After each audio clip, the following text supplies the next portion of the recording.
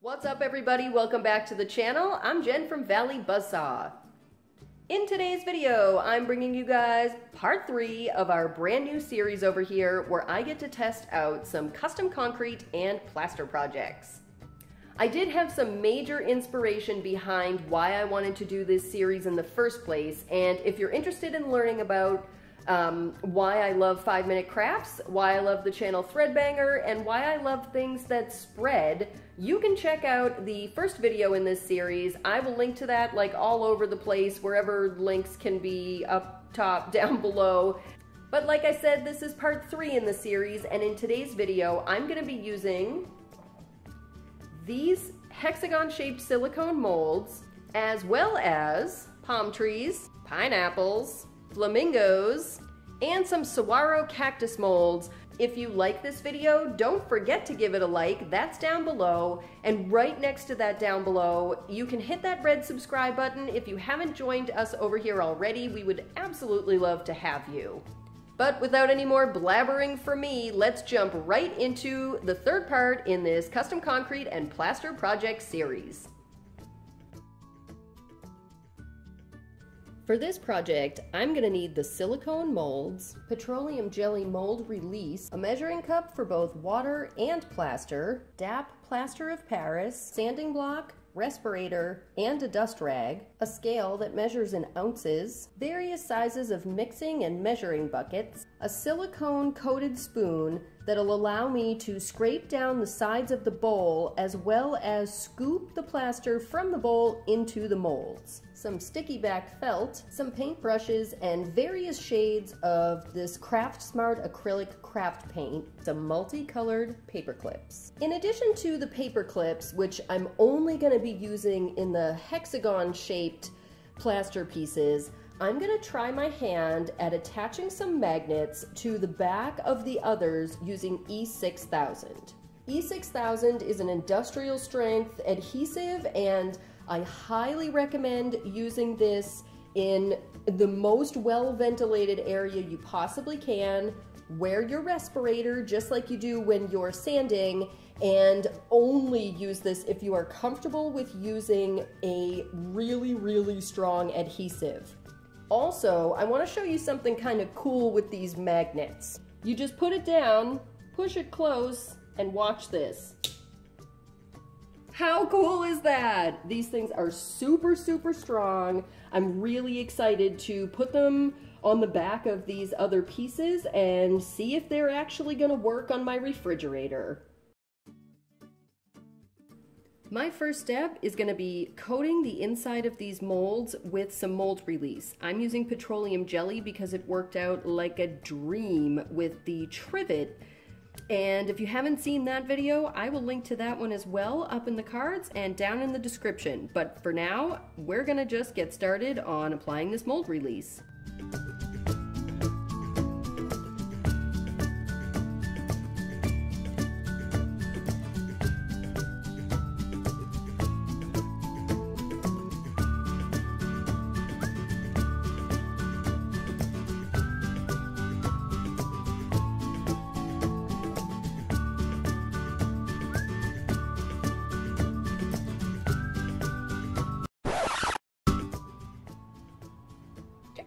Out. He almost just fell on my head. What's up, dude? Hey, you know what? There's like a buffet of ants in the backyard. If you want to go get them right now, that would be amazing. Feel free. They're all yours.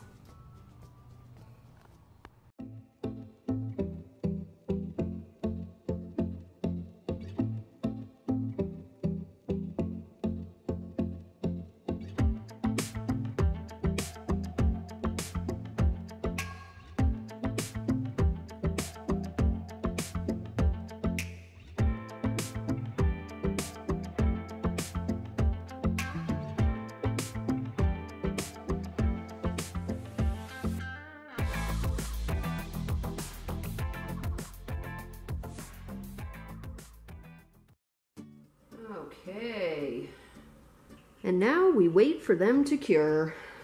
You can see I've got the paperclip ones all set as well. These are going to be super fun. I actually can't wait to dive into all of these. I really hope that this is going to crack back and I'm going to be able to demold these, but I won't know that answer for 24 hours. So even though it's going to be like 2 seconds in YouTube time for you, I will see you guys all in 24 hours.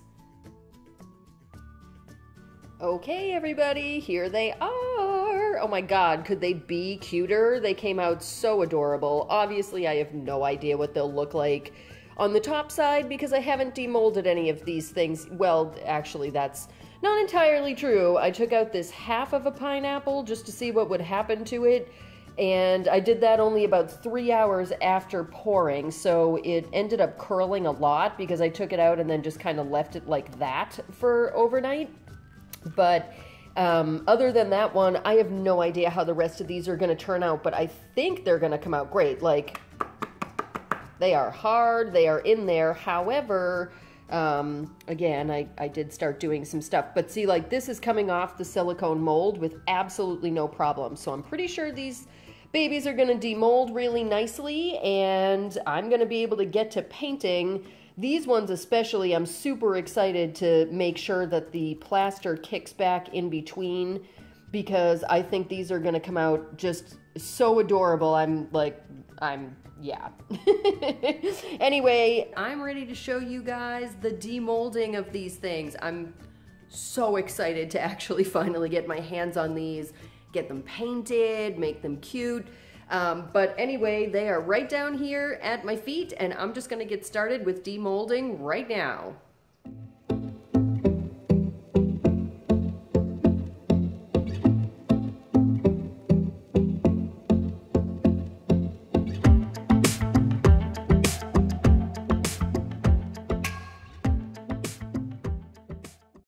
And now the biggie.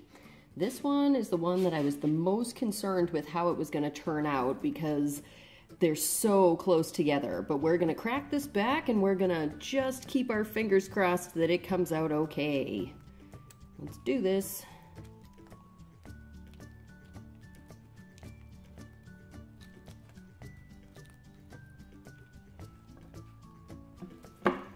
Now, let's see if we can get them out of there.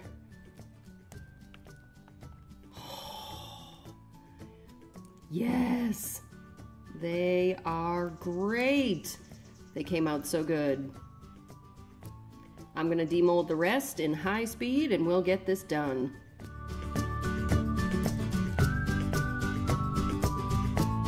Sort of nervous. The one I'm most nervous about are the cactus.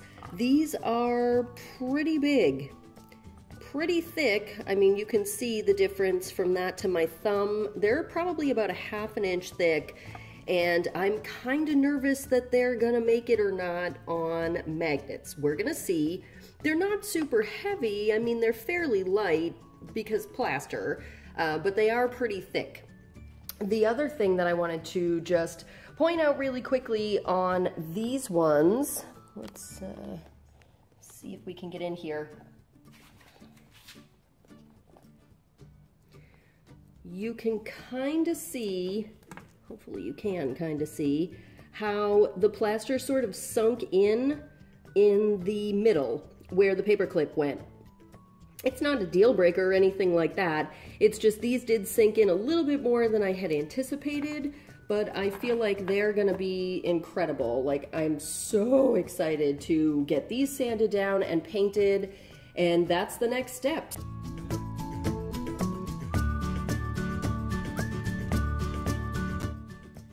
Okay, everybody, this is going to take about 100 years. These hexagonal ones with their 6 sides and then all the edges, and I just want to give them a very cursory sand because I don't want to take a whole bunch of material off, but I am hoping to just sand down enough that it can remove the petroleum jelly as well as just any of the sharp edges or big chunkers that got left over after the pour. So I'm just going to complete this and I'll just come back in when I am on like the last 1 or 2. That way you guys don't have to sit here for 25 minutes of sanding, which I have to sit here for, but I'm gonna spare you that awfulness. And by the way, again, safety first. Always wearing a respirator when I'm working with plaster. All right, I just knocked off any big tough edges on the sides, the top. I haven't obviously dusted these off yet, but they are done. And next step is moving on to these babies. It's gonna be interesting to see how I can get into little crevices, like, you know, getting a piece of sanding paper in there, in that little divot in all of these areas where there is definitely petroleum jelly, also like in the leg area, without really destroying the piece. So that's why I made a whole bunch of extras. We're just gonna see how it goes.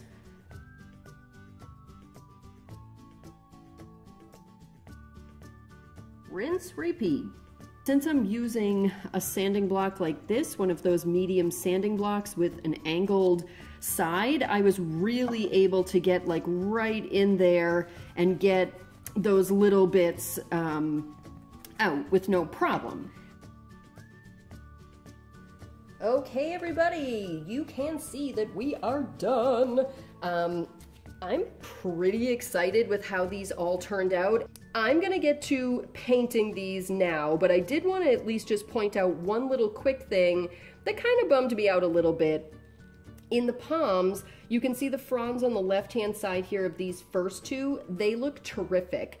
But then this one, it's almost as if the fronds didn't even pour. They have a little bit of pockets of air bubble in there, and if you haven't seen video 1 and 2 in this series, I will link to them down in the description, but I go into more detail there about what's going on with my plaster and why I have air bubbles, so you should definitely go check those out.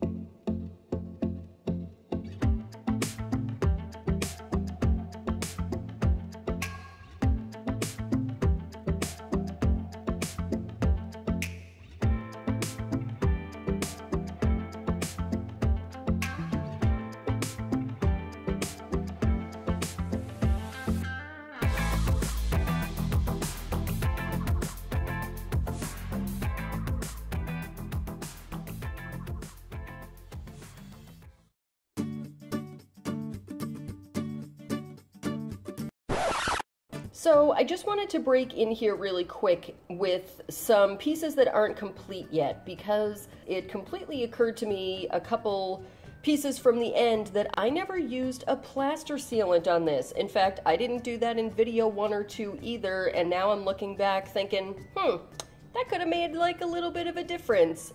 I'm a little mad at myself for not even for a minute considering that I needed to do that. For these pieces, since they're just magnets and picture holders, you know, I didn't want to go out and buy like a concrete sealant for this. Instead of doing that, I'm not even sure if this is an available product anymore. I'm hoping that it is and that it actually works, but my Delta Ceramcoat matte interior varnish is what I decided to just use as a quick sealant on all of these pieces. I thought that might be a good idea to use, that way it completely seals in the piece before I start applying paint, and that way the paint isn't going to peel off if these pieces hit something while they're still wet.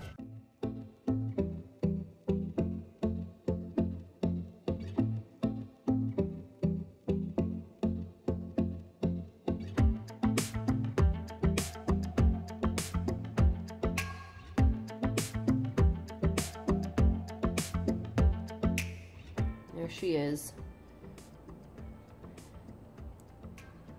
Coming out further than the edge of the piece.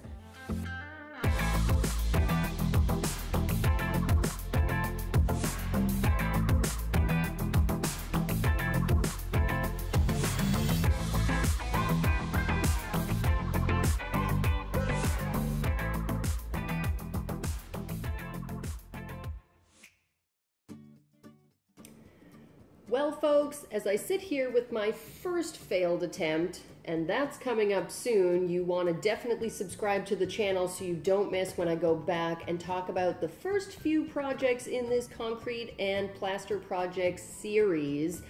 Some fun things have happened to this, as well as the trivet, but I'm not going to share all that now. What I am going to share now is my most recent plaster projects and how it looks okay maybe on camera, but is a total fail.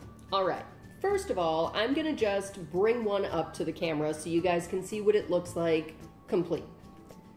Let's pick a good one. Let's go for purple. Okay. Now, you can see, hopefully, my face gets out of there.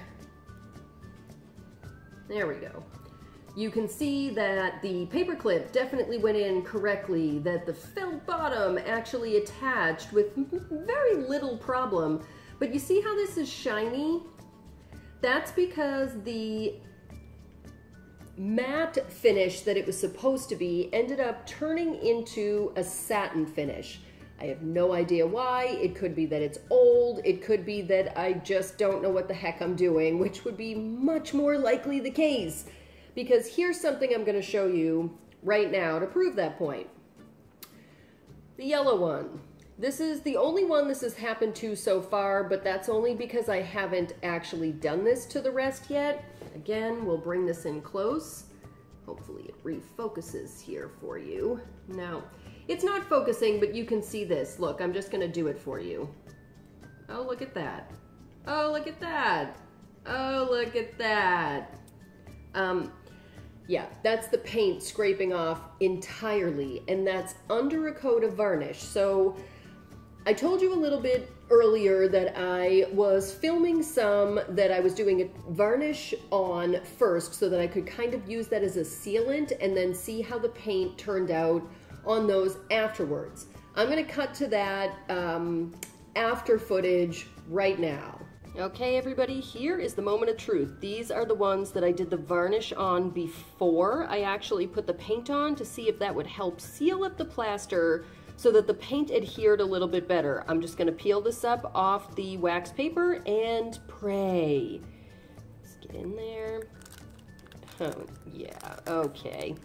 Okay, well, that answers that question. No, she doesn't really work. Failed again. So yeah, as you can see, although I'm not like attempting to be perfect here, the bottom peeled off despite the fact that I like sealed it with that varnish. If I used an actual plaster sealer or a concrete sealer, it probably would have made a huge difference and actually sealed the pieces before I put the paint on. The thing is, I'm not trying to like sell these. I'm not trying to do anything major with these. This was totally an experiment, and for the most part, I feel like it was an experiment that worked. These particular ones here with the paper clips, they're cute. So let me show you really quick how this works with a picture. Actually, instead, I'm just gonna use a business card because that's what I kind of have on hand right now. So you take your business card, yes, this is mine, and or picture, and you just kind of slide it on in there. It works. It absolutely works. Nothing falls out. It's securely in there, and it takes a little bit to actually push it in. So I feel like for the most part, this one pretty much worked. There are definitely some finish issues, and I have a feeling this is gonna all end up scraping off at some point in the future, but for now, they look okay. However, the pieces I am the most excited about actually were the magnet pieces. I've got a couple of them here, and I did not top coat these because I kind of liked the matte rough finish. I'm gonna flash these up right now, but I think we're gonna just get to some beauty shots as well. Aren't they cute? I love them. I think they came out so adorable, but I'm gonna do some close-up beauty shots on these so you guys get a really good feel for exactly how they turned out.